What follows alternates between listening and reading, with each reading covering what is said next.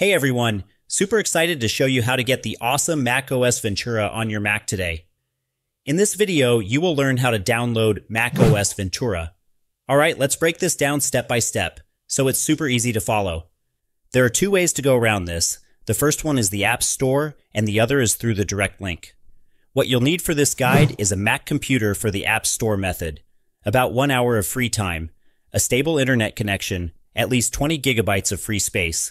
By the way, I'm using macOS Sequoia on this recording.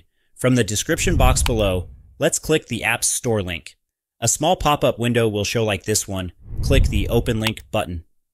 This will take you straight to the macOS Ventura page in the App Store. Once you click it, the App Store will open automatically on your Mac, and it should show the option to get macOS Ventura. When you click to get macOS Ventura, your system settings will pop up and start preparing everything for the download. Click the download button when prompted. It's like the Mac is getting ready to install the new system. Don't worry, this is normal. The download might take a bit of time, depending on your internet speed and how much space you have. Now, while the system is downloading, we want to make sure the download is as smooth as possible. This is where the terminal comes in. Open Terminal. You can find it by searching for it in Spotlight.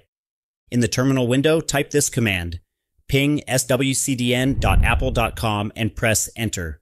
What this does is keep the connection to Apple's servers strong and stable during the download. It's like giving your Wi-Fi a little extra boost, so the file doesn't get interrupted.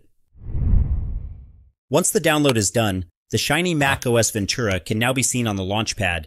It would be on the second page, and alternatively, it can be found under the Applications folder on your Finder window. Are you ready for the method number 2? Going back to the description box of this video, click the direct link, and it will proceed to download on your browser. Now, while the system is downloading, we want to make sure the download is as smooth as possible. This is where the terminal comes in. Open Terminal. You can find it by searching for it in Spotlight. In the terminal window, type this command. Ping swcdn.apple.com and press Enter. What this does is keep the connection to Apple's servers strong and stable during the download. It's like giving your Wi-Fi a little extra boost, so the file doesn't get interrupted.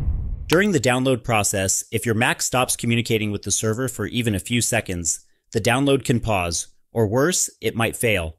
By constantly pinging the server, you're ensuring your Mac stays connected throughout the whole download process. It's like having a little helper who checks in with the server every so often to make sure everything is still on track. It's also a nice trick if you have a slightly flaky internet connection, or if you're in an area with spotty Wi-Fi. The ping helps hold that connection steady until the download is done, making it less likely that the download will get interrupted midway. Once you downloaded it successfully, you may now close the terminal window, click the Install Package Assistant on your Downloads folder. This installer window will show up, click the Continue button.